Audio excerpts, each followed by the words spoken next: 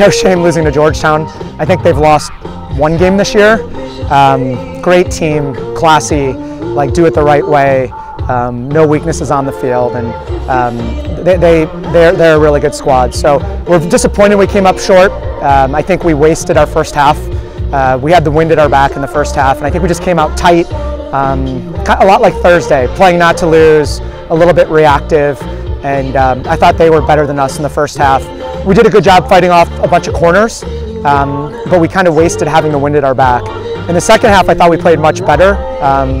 Kind of tied into our identity. I thought we created the more dangerous chances and had a few real good ones. And they, I think, had one chance in the second half, and she took it incredibly well. So kind of a half volley, rung it off the post and in. We had like 25 minutes to try to find the equalizer. Found a few moments, but Georgetown, if there's one thing they're comfortable doing, is defending a lead, and it's always going to be hard to get it.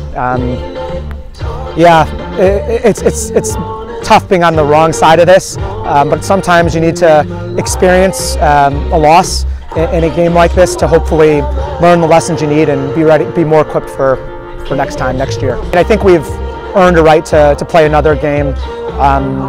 You know, hopefully, like the stakes of this game, the urgency that it required, the pressure that you felt, where every play mattered. Hopefully, that can translate to another postseason game. You know, I think we continue to grow. I think this week's been good for us. These last two games, win one, lost one, I think we've grown as a team. It's different playing in the postseason than it is the regular season. And we have a lot of young players, a lot of new players that I think we only had 3 players that were around when we played in the last final.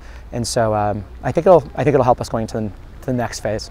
I want the goals before every single season to be to compete for a Big East championship, regular season and postseason, and then hopefully qualify for the NCAA tournament one way or another, certainly be in the mix.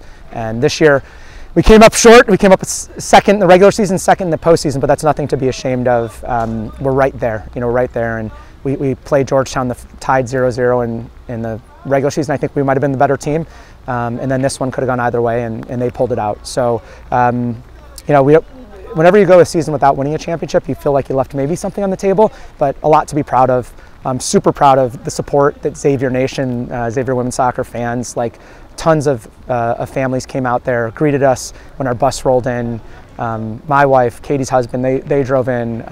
I have family come in from out of town. Like, it's special, you know, and I think, again, this experience and just raising the expectations for this program year over year where this becomes the norm is what we're trying to set going forward.